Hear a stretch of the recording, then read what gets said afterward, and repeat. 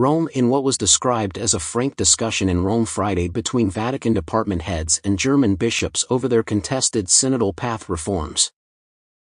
A proposal to cease and desist the process was made and rejected.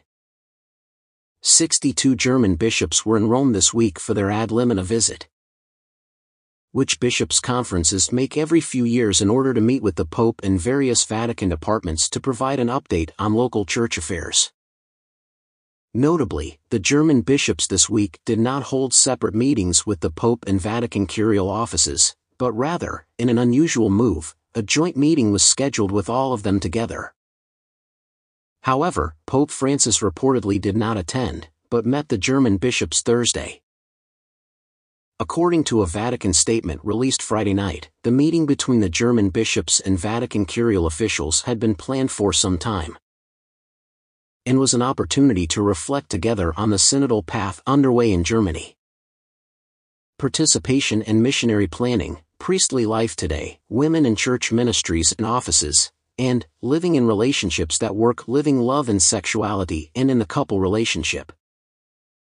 Batzing also thanked Pope Francis, who was not present, for his ongoing synod of bishops on synodality, and for his recent decision to extend the process by another year.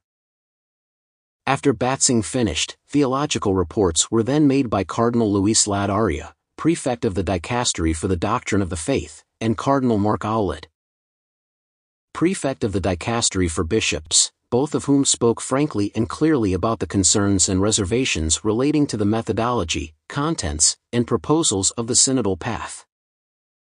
According to the Vatican statement, Ladaria and Owlett proposed, for the benefit of the unity of the Church and her evangelizing mission, that the requests made as part of the German Synodal Path be folded into the broader, ongoing Synod on synodality.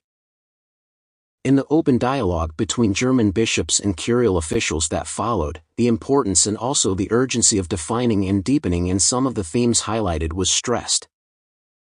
Specifically in regards to church structures, priestly ministry and access to the priesthood, and Christian anthropology.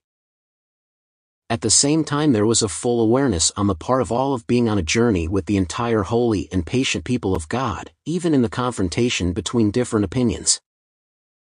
The statement said, noting that many remarks touched on the centrality of evangelization and mission in the process, as well as the awareness of the unavailability of some themes.